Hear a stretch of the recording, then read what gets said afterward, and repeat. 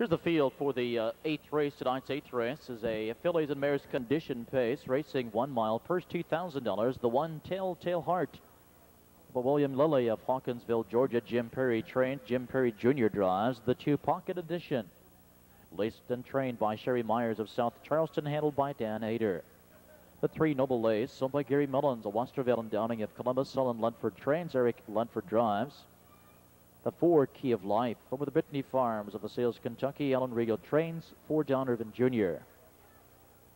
The 5 horses Aim Too High, sold by Jeff Dowden of Canal Winchester and Ralph Aronson of Columbus. Virgil Morgan Jr. trains. Brent Holland in the bike.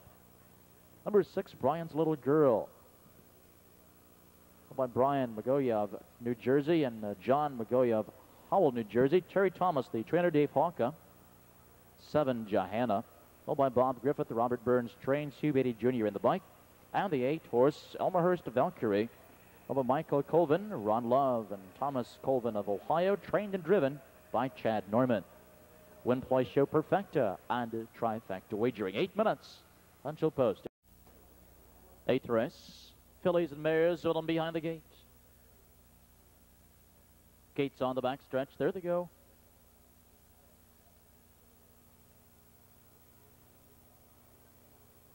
And they're off, and it's Noble Lace. First to lead for the lead, Pocket Edition alongside, getting away second. Aim Too High floats away third. Telltale Heart from off the pylons fourth. Johanna to the outside is fifth. Into the pocket sixth comes Key of Life. Angling in seventh, Brian's Little Girl in the trailer as the gray Elmerhurst Valkyrie around the first turn. On the outside, Noble Lace strung out to the first quarter. At the rail, as they reach the first quarter-mile marker, that's Aim Too High, who is parked to the first quarter. First stop in 28 and 2, and Aim Too High now has a 3-length advantage over Noble Lace, who races second. Pocket Edition at the rail is third, and it's a gap of 3 lengths. Telltale Heart 2 lengths fourth to the 2-year-old Key of Life. Moving to the stretch, and Elmerhurst Valkyrie is now sent from off the back end. She gets underway. Racing fifth. At the rail, and now seventh is Johanna. The trailer 8, Brian's Little Girl. They reach the half in 59 and 1. And that's Aimed Too High. Showing the way here, Aim Too High. Odds on favored by 2, 2.5. Inside a second, it's Noble Lace. Pocket Edition at the rail is third, and the gray Elmerhurst Valkyrie is moving steadily now to the outside. She's fourth. At the rail in 5, Telltale Heart. Inside sixth is Key of Life. Alongside seventh, Johanna. Racing out of the final turn, and on the outside here comes Pocket Edition. Pocket Edition looking the leader in the eye and takes that lead. 3/4, 128 and 4. And Pocket Edition up by a head over Aimed Too High. Aim Too High coming right back to the inside, and these two dig in for the stretch battle. Aim Too High to the inside. Pocket Edition to the outside. Noble Lace now comes into the picture down to the inside, and 3 of them are going at it here.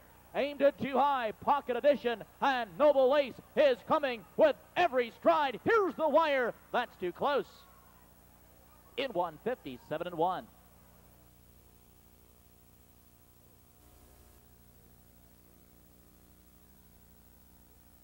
Jerry Cal to the grandstand office, please.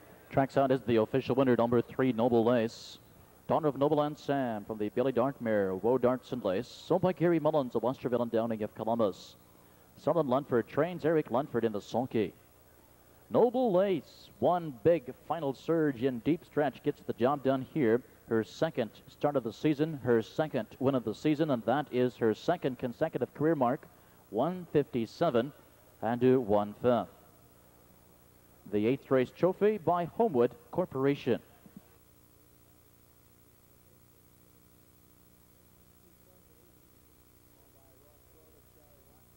Eighth race, order of finish, Telltale Heart 6, Pocket Edition 3, Noble Lace the winner, Key of Life 4, Aimed Too High 2, Brian's Little Girl 7, Johanna 5, Elmerhurst Valkyrie 8.